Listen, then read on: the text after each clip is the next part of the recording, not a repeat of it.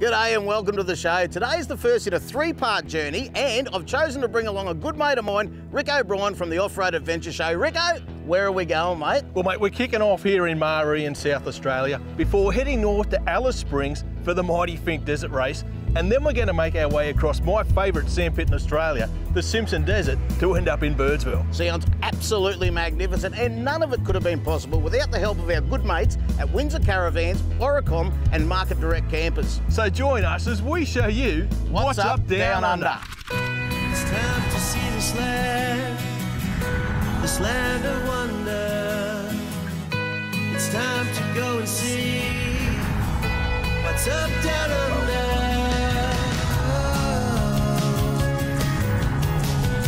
What's up down under? We're just at the starting point of our three-episode journey where we'll travel from Maree in South Australia across the WUDU track to Alice Springs, where we'll hang out for the Finke Desert Race before heading off to Birdsville through the mighty Simpson Desert. With a bit of help from our partners at Red Arc and Windsor Caravans, I'm travelling and staying in the Silhouette XC, suitable for that tough terrain. Travelling with us on this trip, we're lucky enough to have David Cook from Tough Dog Suspension to help us navigate through the outback. Rounding off our team is the off-road ready Alicia from Market Direct Campers in her Robson XTT. Our starting point is right here in the town of Maree, and Macca caught up with Phil, the owner of the Maree Hotel, to learn a bit more about the town. Phil, sort of seems like you're standing inside a piece of modern Australian history here at the pub. You know, if the walls could talk. What is the history of the place? Macca, it was the first building built in Maree. It's all part of the Great Northern Development on the back of John McDill Stewart. They got their priorities right. Let's build a pub first. So that was built in 1883. Mate, and you've captured a lot of the history and held it here. What sort of things can people expect to see when they come and spend some time at the pub? We have outback icons like Tom Cruise, spelt with a K by the way, but there's only one Tom Cruise we talk about in Maree, and that's the Birdsville mailman. And this has got the largest collection of all of his facts. Everything about the great man is in the room. What sort of accommodation options have you got here for the traveller? Well, we've got ensuite cabins.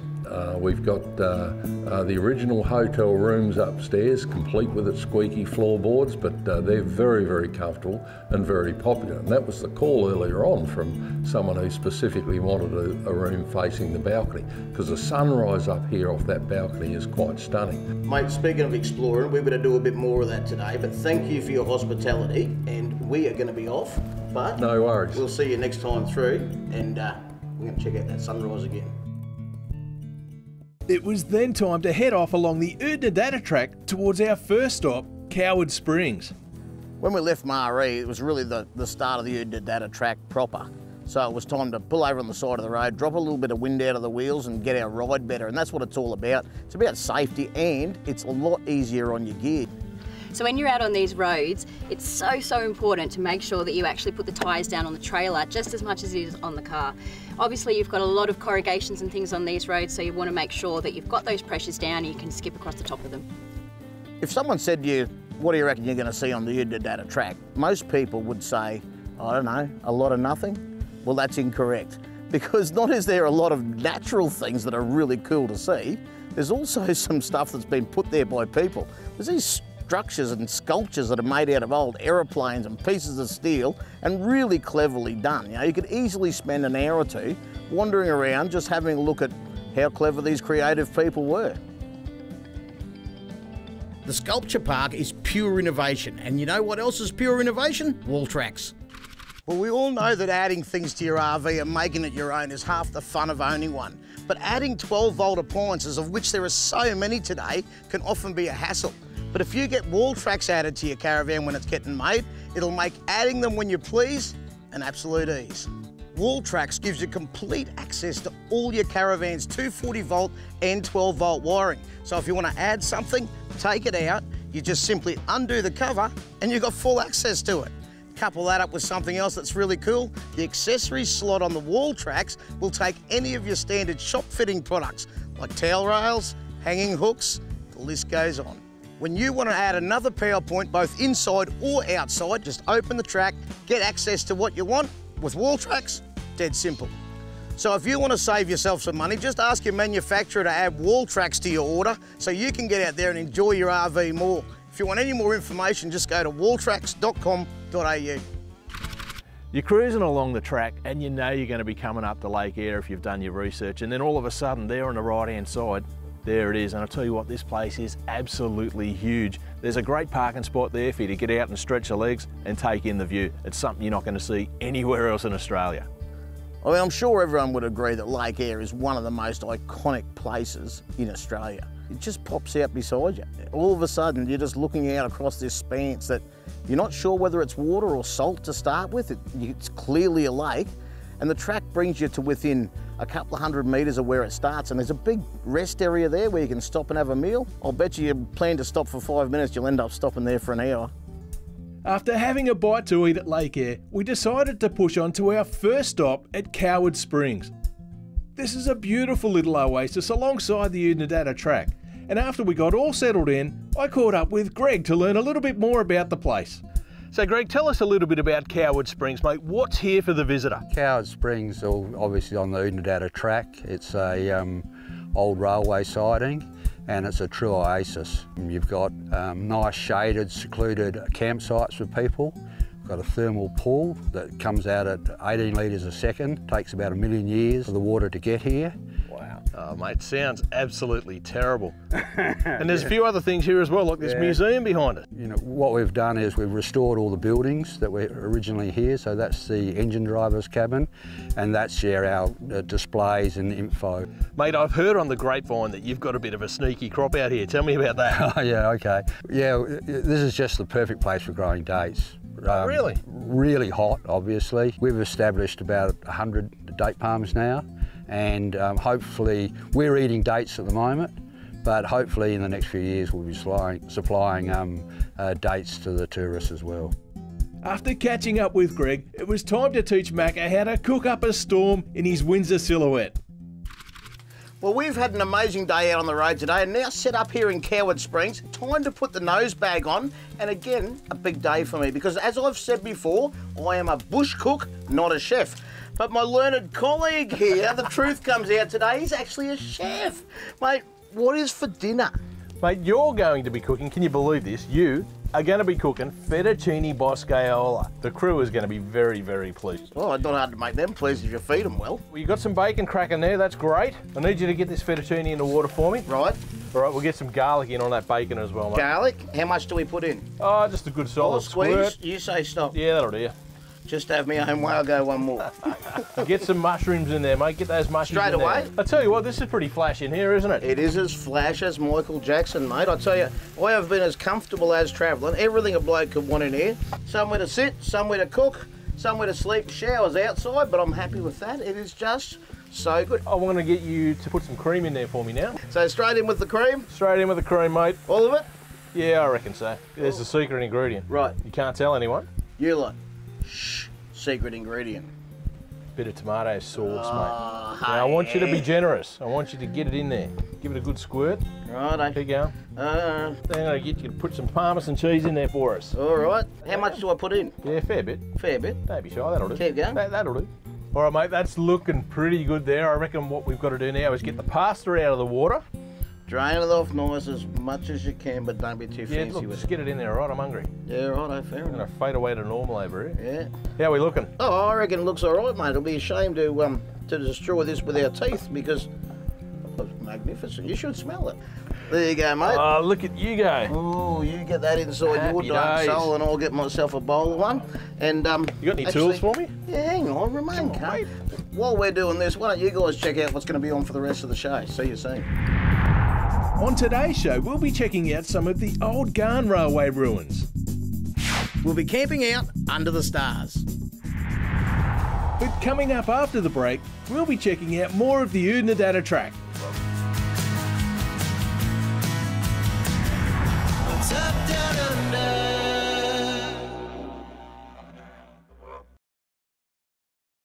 After spending a top night at Coward Springs, it was time to hit the road and continue our journey along the Unadilla track. The Unadata track, it's like a lot of those iconic outback tracks. It's something you have to experience for yourself. You just can't get the whole feel of it by watching it on telly. There's the sights, the sounds, and even the smells. It really is something special, but it also pays to respect the track. You've got to keep your wits about you out there. You never know what's around the next corner. The Unadata track is one of those tracks that everyone's heard of. It's an iconic track in Australia, you know, and it's one that I'm sure every four-wheel driver or traveller has on their bucket list. I mean, its original purpose was to be able to bring supplies in to build the old Ghan railway line and the townships that popped up along there to support that construction. But after that, it just became the lifeblood to those communities. And over the years, the track's been graded and it's turned into something that's a whole lot more accessible than what it was perhaps even 20 years ago. But it is still something that you should firmly have on your bucket list to get out and have a look through the middle of Australia. Well, it's an absolute cracker to tick off the bucket list, the Unadata track. It's an absolute icon of the outback. Oh, dead right. And it's dotted with icons in its own way. You know, we're heading up now to William Creek, and what a top little spot. You can't do this track without dropping into the William Creek pub and having a soft drink. I'm sure I'm not the only one, but my stubby holder collection is getting a lot bigger on this trip. Yeah, definitely. I haven't been out to this part. It's really awesome to be able to come out to this iconic track and to be heading where we're going now. Yeah, well, that pink roadhouse is something else, so can't wait to get the photo there. So while we keep kicking up the dust on the Unadata track, why don't you check this out from Track Trailer? Well, there's nothing new about Track Trailer in the RV market, nor is there anything new about the T-van in the RV market. But behind me sits a brand new T-van. Lloyd, what can you tell me about it? We've listened to our customer feedback, we've thrown in some party tricks, and let me tell you, Macca, better than ever. Tell me about the changes you made, mate. Making it quicker and easier for our customers, that's where we can improve, and we have. Let me show you the major party trick. It's called the Skyward Lift Up Deck. You press the button, and you're in. Nothing in the market is this quick to access. Well, mate, that certainly was simple enough, but what about the rest of the setup? Our deck legs are now integrated into the deck itself. And we've pretty much changed everything again with the canvas too. We now use magnetic clips on all of the pull-down points and connection points for the tent. Mate, very impressive. That's it, all set up, done and dusted. Yeah, mate. Look, the biggest change, those magnet clips all the way around. They're adjustable, and it means you don't catch your fingers. That is impressive. So what sort of features have you got outside here for everyone to enjoy? Well, as you've realised, everything about the T-van's quick. So this premium kitchen slides straight out, no stabiliser legs, single hand operation, fridge easy access, lights on the side. This model's fitted with sliding glass windows, and then inside the tent we've got some real party tricks too. So what sort of stuff have you got in there? Well, we decided that we'd upgrade all of the electrical systems on the van. So now everything Tanami, Canning and Murringi up, which are our top 3 models, comes standard with a 120 watt solar panel on the roof, a 25 amp DC to DC charger, a full battery management system, and if you're feeling like it, we can even upgrade you to lithium.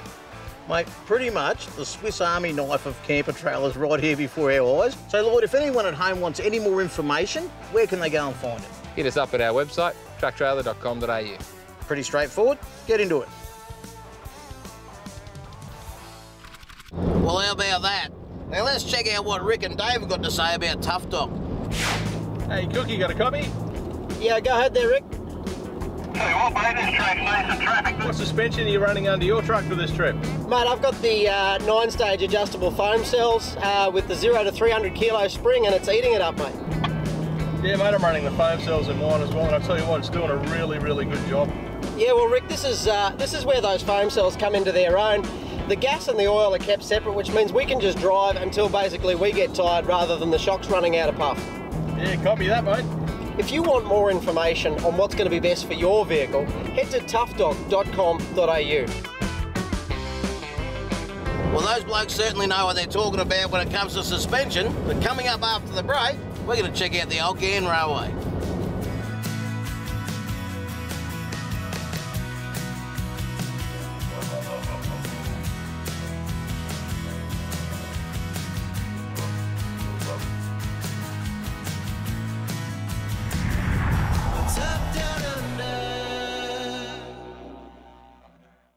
G'day, Macca here. This journey has been made possible by our partners at Market Direct Campers and Off-Road Caravans. To find out more and to see all the latest models, just log on to marketdirect.com.au. We found a little track heading off of the main track, so we decided to go and have a bit of a look because there was a bridge in the distance, and wouldn't you know it, it's the old Ghan Railway.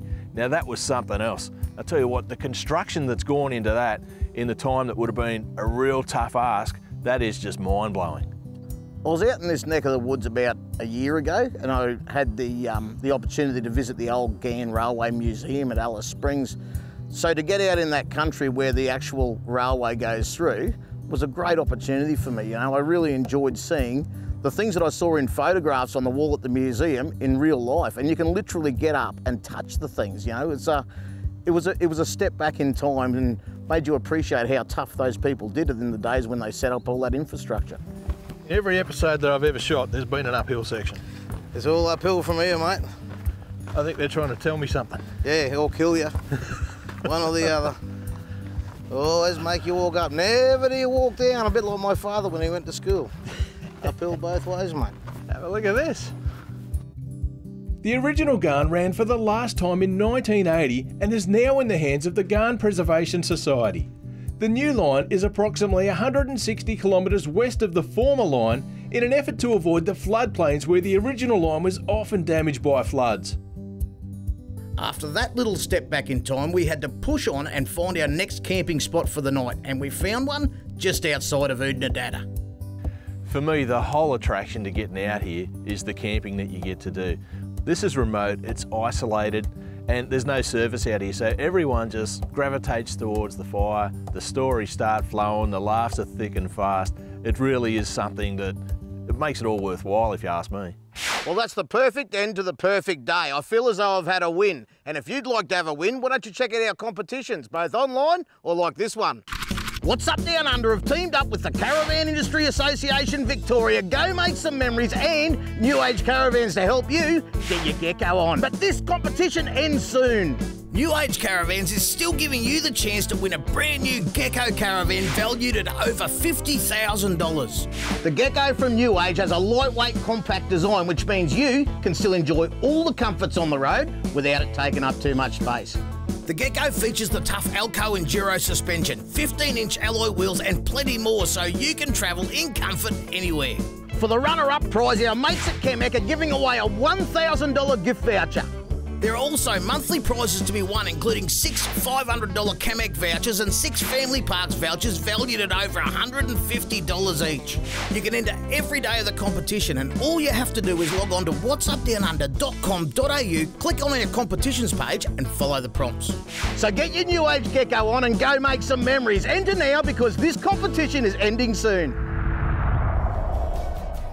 Coming up after the break, we hit the road to Alice Springs.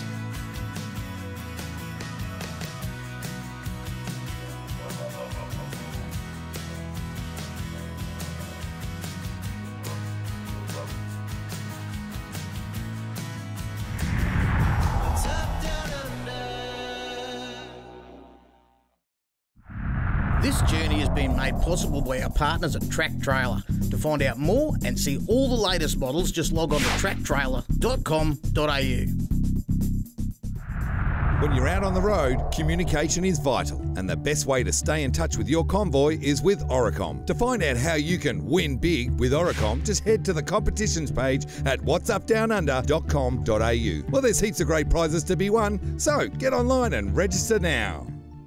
Market Direct Campers design and manufacture innovative and rugged camper trailers like the one seen on this episode. They also have a range of unique off-road caravans that travel just about anywhere. See their full range of camper trailers and off-road caravans by logging on to marketdirect.com.au. After packing up camp nice and early, everyone was feeling pretty good and they were pretty keen to get to Alice as well. So the decision was made to push on through. Now for the guys towing trailers, they were very fortunate in the trailers they're towing are good quality. It's not a fatiguing thing for them to be towing those trailers, and we made it through without a drama. Well, that's the end of the Udnadatta track. We are back on the bitumen until we get to Alice Springs. So it's time to lift those tyre pressures back up to highway pressures, keep it nice and safe, and keep it easy on our gear. travelling in convoy in dusty conditions like the Unadata track, it really pays to think ahead and pack some spares like another air filter.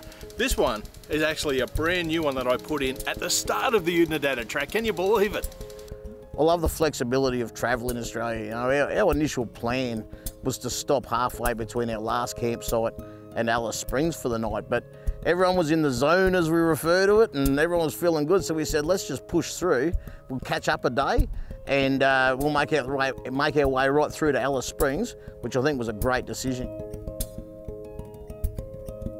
So the sun was setting on Alice Springs, and I tell you what, this is a beautiful town at that time of the day. And another beautiful sight was the holiday park, the McDonnell Ranges Holiday Park.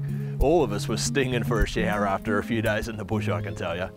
So the reward for us for deciding to punch through was to get a night at the McDonnell Ranges Holiday Park here in Alice Springs, and it was just brilliant. We drove in there, the grass was green, the smiles were big, and we had a really good night.